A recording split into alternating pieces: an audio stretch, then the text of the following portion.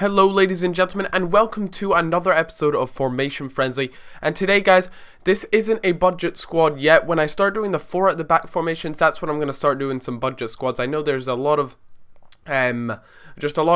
requests for budget squads, you know, 100k-ish type squads, so I'll do that when I come to the 4 at the back formations. But today we've got the 3-4-2-1 formation, and this is kind of like a variation on the 3-4-3 formation. The 3-4-3 formation is kind of like the 4-3-3 formation in the sense that you have your left wing, your striker, and your right wing, and they all play quite far apart at the top. But this team is a hybrid between like a Chelsea, Porto, Premier League, La Liga, or Real Madrid hybrid.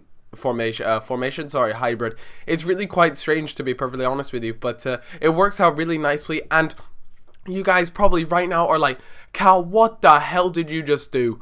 You've always said pacey centre backs when you're playing 3 at the back, and then I go ahead and put John Terry there. Honestly guys, John Terry works absolutely perfectly in this team. I'll explain a little bit why a little later on, but he only has 61 pace, but there's a reason why he works so well in this particular formation. Anyways, to his left we have Mangala. We've seen him in previous 3 at the back teams, and also we have David Luiz, one of the most overpowered defenders in the game. So that kind of explains the 3 at the back. They're quick, except for John Terry, but I'll explain a little bit why soon.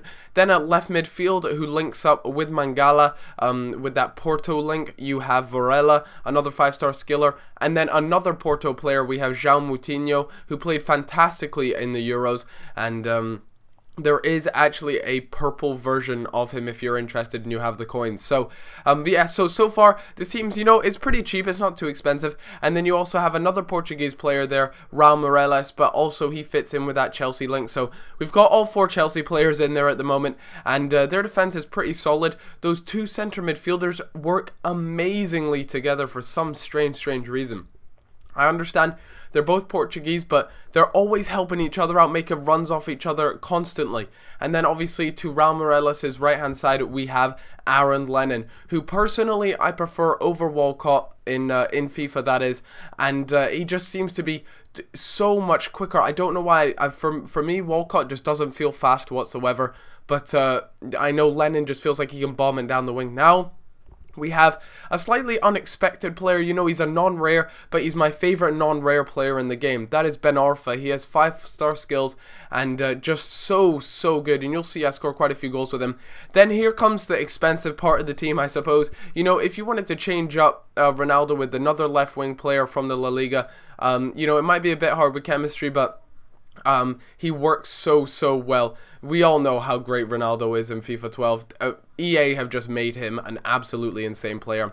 Then to top it all off, we have Benzema, Karim Benzema, the 85 version. You guys know, if you watched my video from yesterday, I actually prefer the 84 version, but for the sake of the squad builder, I decided to make it the 85 version, and he's the one I have in my club at the moment.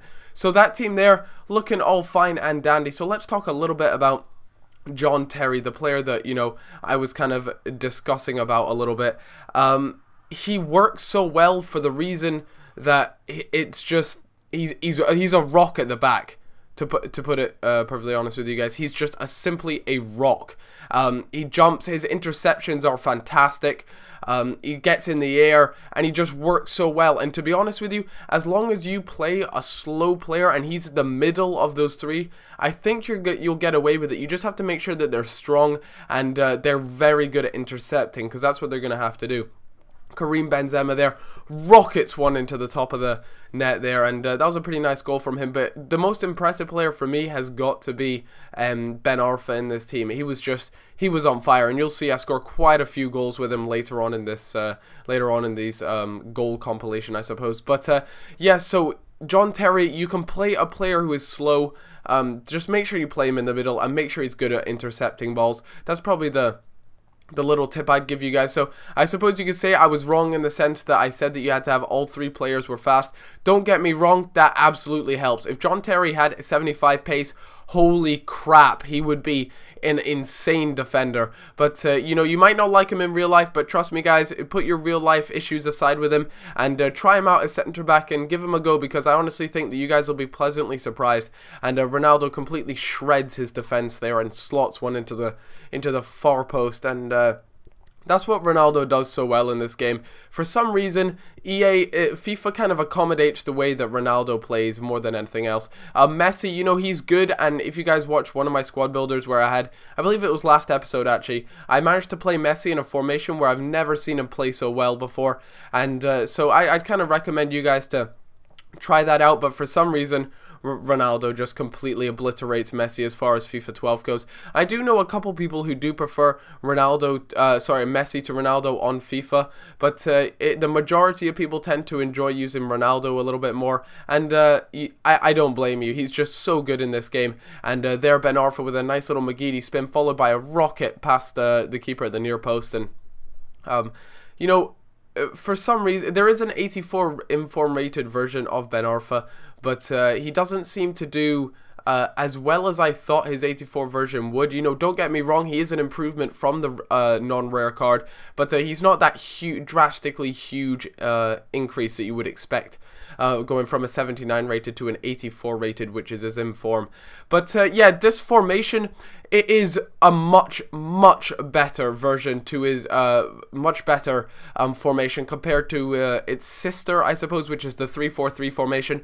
I just prefer this a whole lot more, or maybe it's the team that I prefer, but for some reason, this team just does so much better than the 3-4-3. I find defending, it seems to be better. Attacking wise, the play is much better. It's a lot more close-knit, which I kind of prefer, as Ben Arfa completely just dances and jiggles around the defense and slots that one home. But as far as my favorite three at the back formation goes, it's got to be 3-5-2 for me. It just, without a doubt, 3-5-2 has got to be the best formation. Followed by this one, probably. This was my second favorite, and you know, 3-4-3 and I believe it's 3-4-1-2.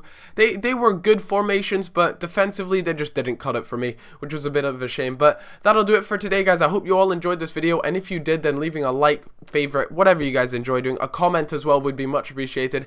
And if you missed my starting from scratch video, that will be up, or that is already up, and you guys can check that out on my channel, and I'll catch you guys all later. Thanks a lot for watching. Bye bye.